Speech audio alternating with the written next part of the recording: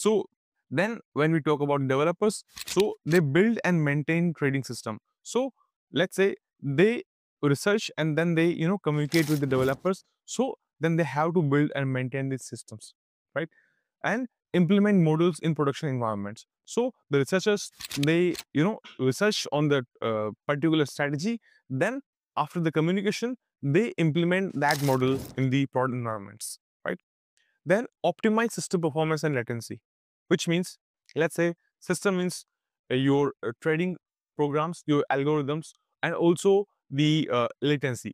It means the execution time between your server and the exchange server, right? So it can be in multiple ways. It can be done via the optimization of your code or algorithm, and also the hardware you are using, the servers you are using, which means to optimize the network, to optimize the OS, and to optimize like various things